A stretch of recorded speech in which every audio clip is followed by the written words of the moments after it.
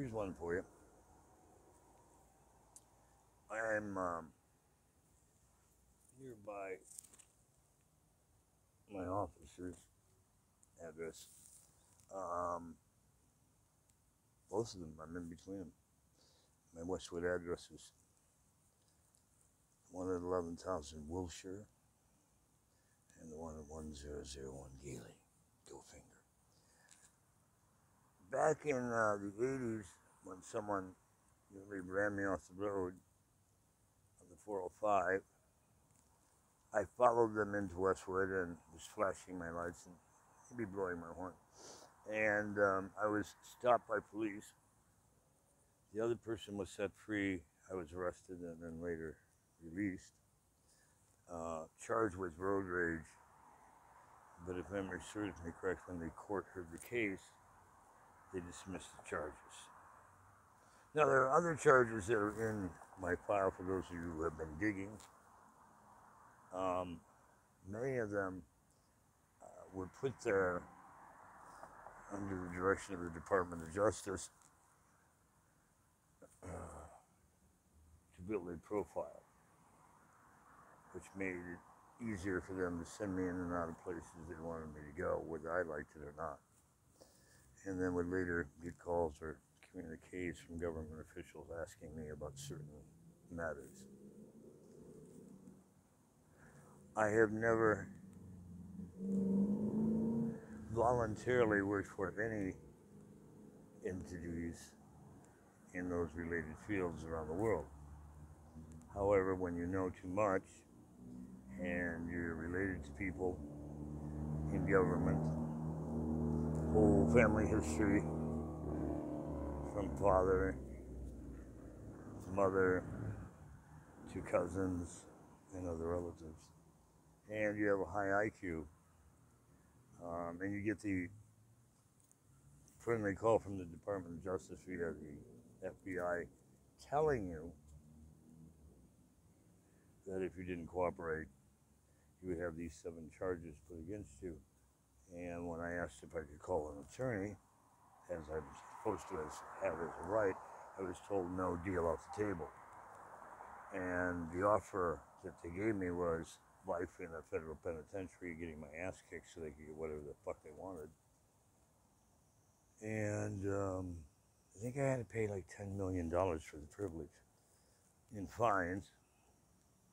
And there was no negotiation, there was just do it or die. In your 20s, what would you do? Would you say, take me away? I can hardly wait to be waterboarded somewhere in the world. Or any other torture they desire. See, there is no good time in fed time, and when you're doing life, it's a nightmare, I hear. But, you know, being someone who has served several life sentences in domestic and foreign federal prisons, obviously later to be released. Fortunately, my longest international life sentence was 5 days. My domestic one, much later reduced after a couple of months, went down to misdemeanors because I was being charged with possession of medical marijuana, which I had license for, and a medical brownie. Both were to be considered consecutive, so they weren't concurrent. And then there was also multiple identities on a federally issued passport from the State Department, which obviously I didn't issue myself. The State Department did, and they called them like I asked for the first day, and I hadn't been burned by somebody in the FBI who wanted me in there for some dumbass reason. But the corruption was verified when the local police department busted into a hotel room without a warrant in Amarillo, Texas, and threw me to the ground and handcuffed me without a search warrant and said, "Who are you talking to on the phone?" And I said, "The FBI." And when they picked up the phone and the FBI confirmed, they immediately hung up on them. So the FBI heard that I was being taken away again on bullshit charges for a second time in that same state.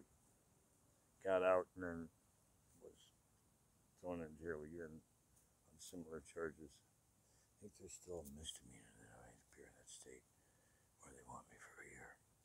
Good luck, Chuck. Ain't going anywhere near your state. Keeping distance. But what brought me to this whole conversation is I've been witnessing for several hours now since the sun was down. Strings of loud, obnoxious cars. And isn't it funny that a lot of them match cars that come in and out of the FBI, a lot of 11,000 Moser. And if I had been making the amount of noise and disturbance they had, I would be already in handcuffs. These guys have been loosened through the city periodically and doing some really loud, obnoxious things. If we have a chance to capture them, if I'm still in the area when they go off again, because they just went through about 5-10 minutes here. I was in the middle of doing other catch-up work, we'll call it. But by the way, to people who have been jacking my phones and stuff, all the records are being turned over to me, and then they're going to be turned over to others to follow up on your dumb ass. You're not going to walk for free on this one. There are tips and rewards, so you can go away for a long time. Because not only have you robbed me of intellectual property and intel you should never have had access to, corrupted databases, modified facts, put all kinds of strange stuff in my data. There's a lot of data we're bringing back that you hoped you were going to get crushed. And just like that bimbo you had run me over last year and had me pronounced dead on arrival at UCLA. First name unknown, last name Antrama 1439, and date of birth 1/1/1900. This 122-year-old dead guy is coming for you all.